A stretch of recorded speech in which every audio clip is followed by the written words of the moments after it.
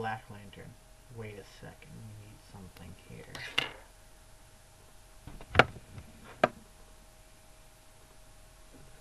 Here we go. Some light. That's what we need.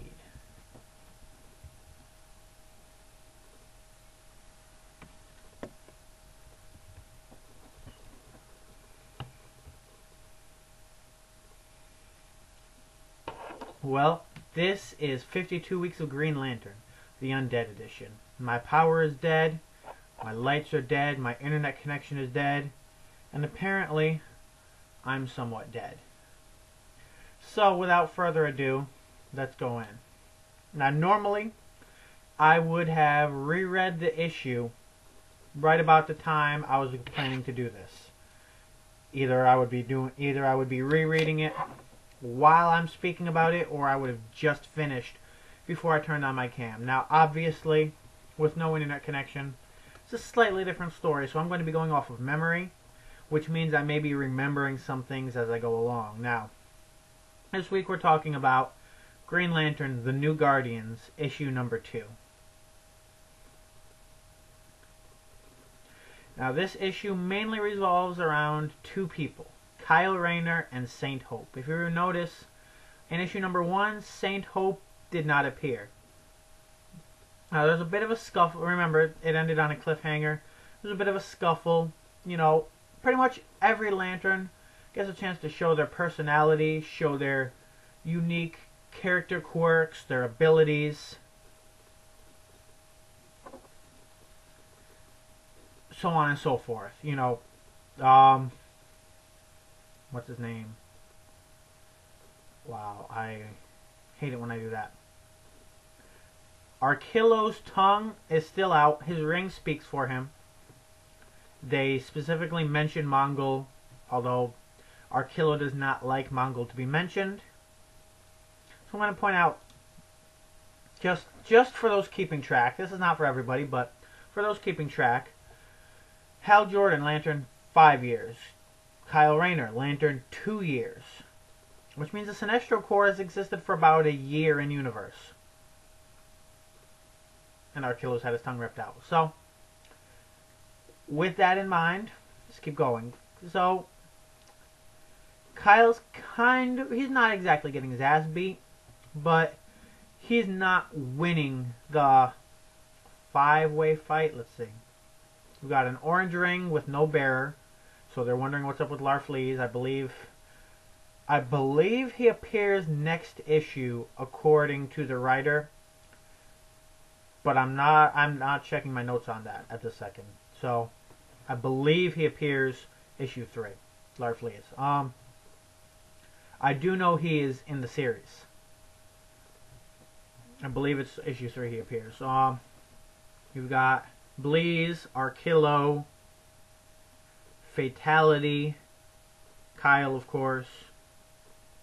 No Blue Lantern has appeared yet, and we have, I can never remember the names of the Indigos, except for Indigo 1, of course. I'm not sure if he ever had a name before, but we get the kind of second-in-command guy of the Indigo tribe. So, they have their bit of back and forth, their show of powers.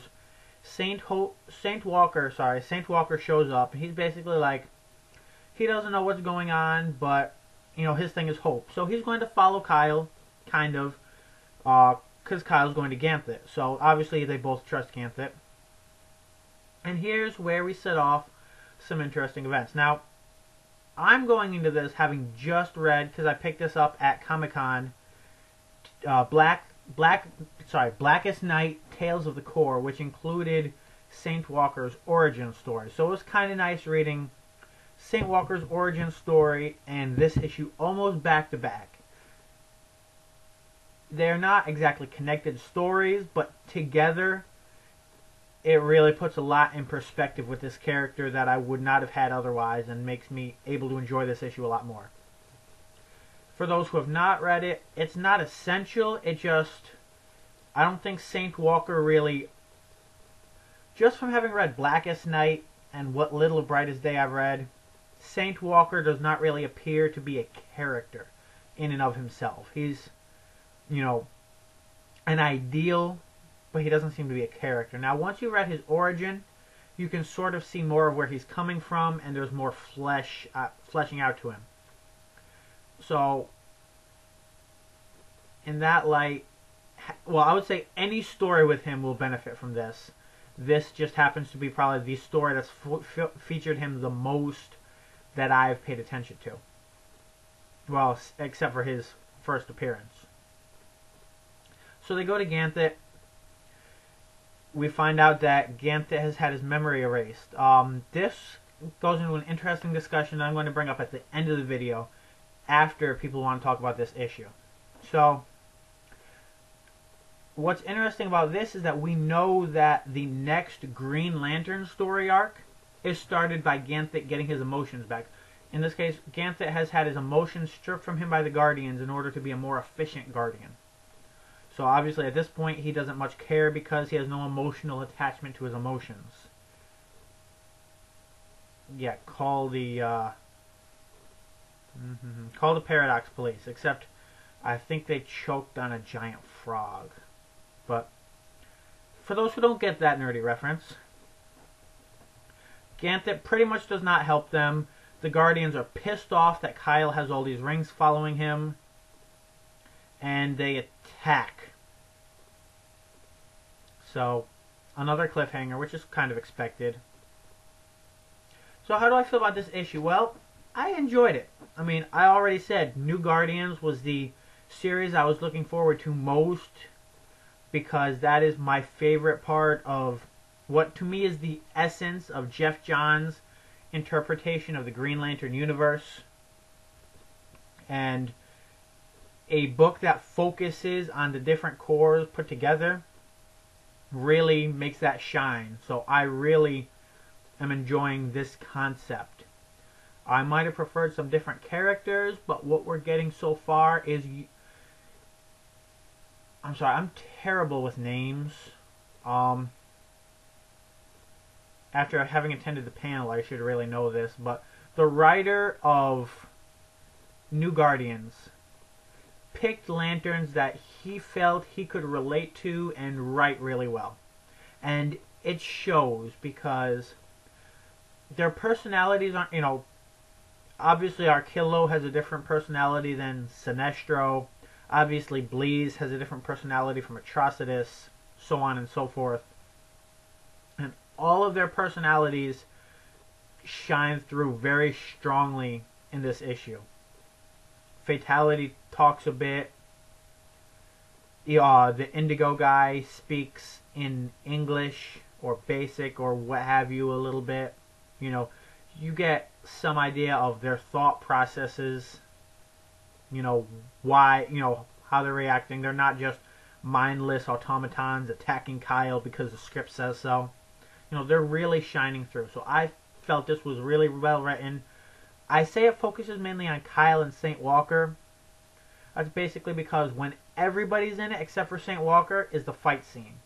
Once the fight scene ends and you get into some more I'm not going to say more meaningful, but some more thoughtful dialogue, it's Kyle and Walker going off on their way to Oa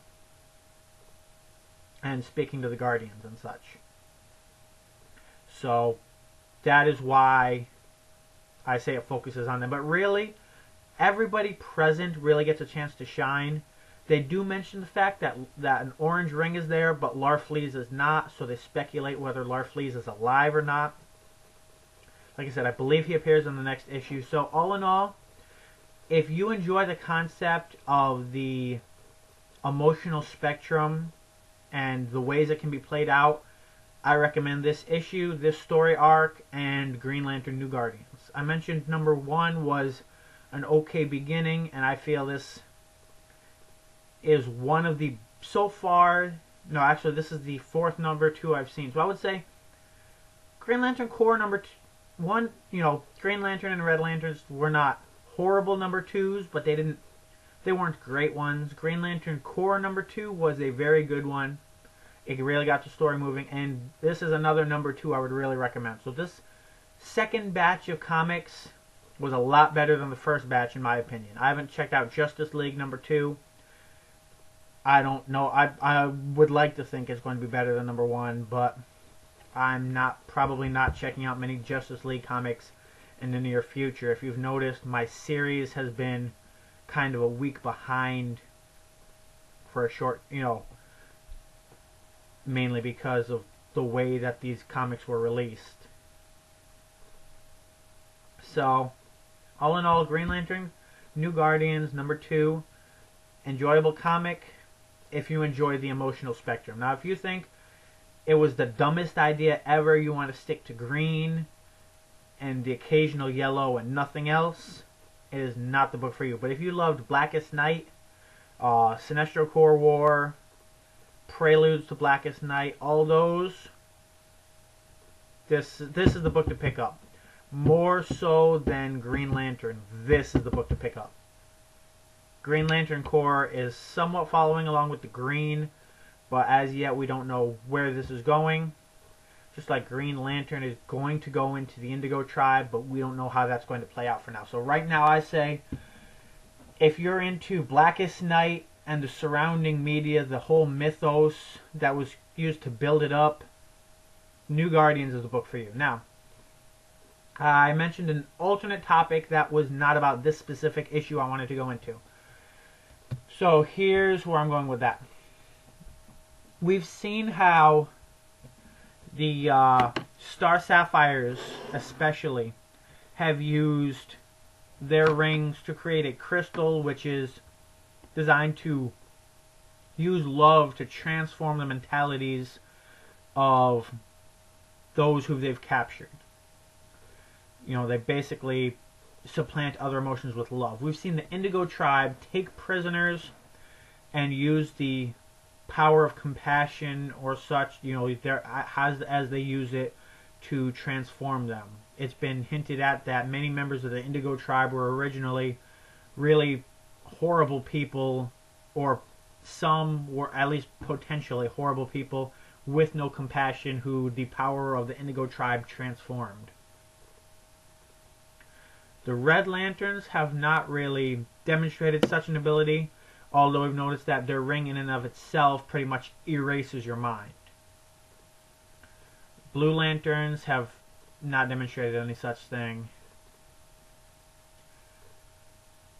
Yellow Lanterns haven't really. They've been going more toward a horror aspect, and the idea of taking somebody and making them into a horror character would kind of go against that.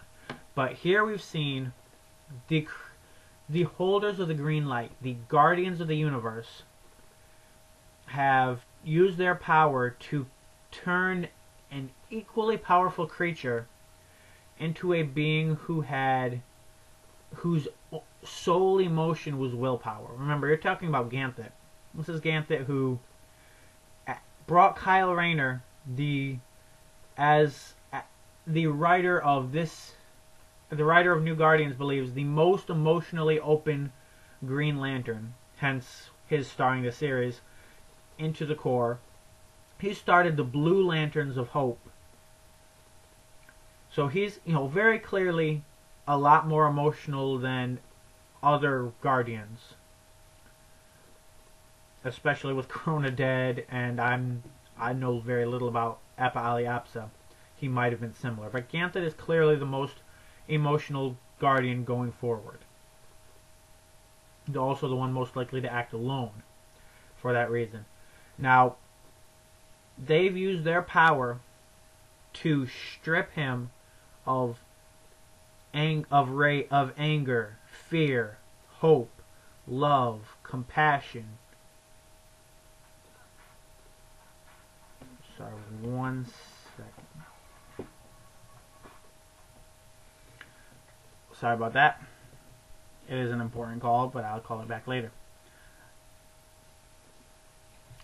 So, they have... I don't want to keep repeating myself, but this isn't... It really brings to light this idea of using your emotional power to strip another powerful being of all emotions except for that one. So, as we see here, it's kind of a scary concept. The Indigo Tribe, and to a lesser extent the Star Sapphires, have been using it for good. At least good as they see it. But as we can see here, you know, the Guardians have been on shaky moral ground for a long time. And now we're seeing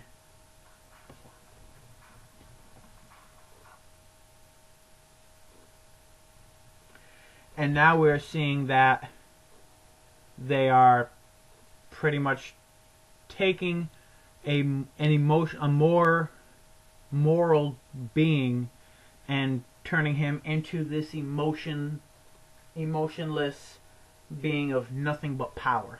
So it's definitely going to be interesting to see how that plays out, and if any of the other writers take this anywhere in the future with Red Lanterns or anywhere else in Green Lantern. Definitely something I'm going to be looking into, seeing if we find any more of. So I've gone an extra 6 minutes past the issue, so without further ado, this is the Man in Black Lantern out for the week.